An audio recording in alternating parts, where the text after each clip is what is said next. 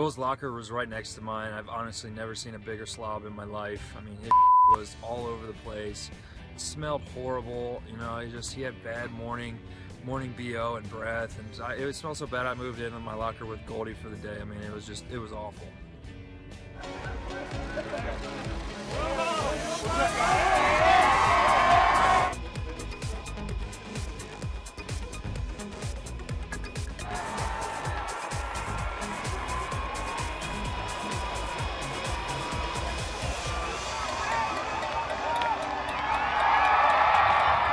Will Ferrell, really embarrassed the whole number 19.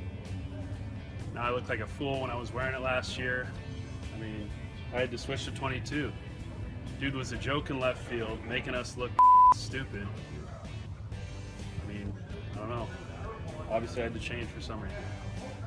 Yeah, we did get to share the churro dog.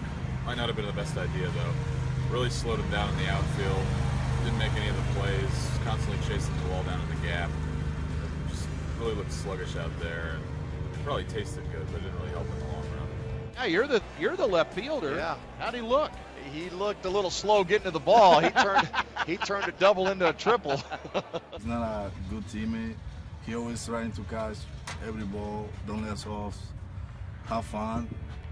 He always yell to us, always talking bad to us. I'm so glad Chip took me out of there before that Ferrell guy came in. He was chasing balls all over the field and making terrible throws back in the infield. I had no patience for that. You can ask my wife. She'll tell you I'm a pretty patient guy.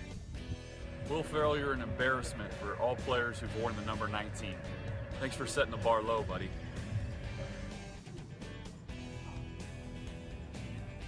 Well, we thought we were going to get the next Luis Gonzalez, but obviously it didn't work out.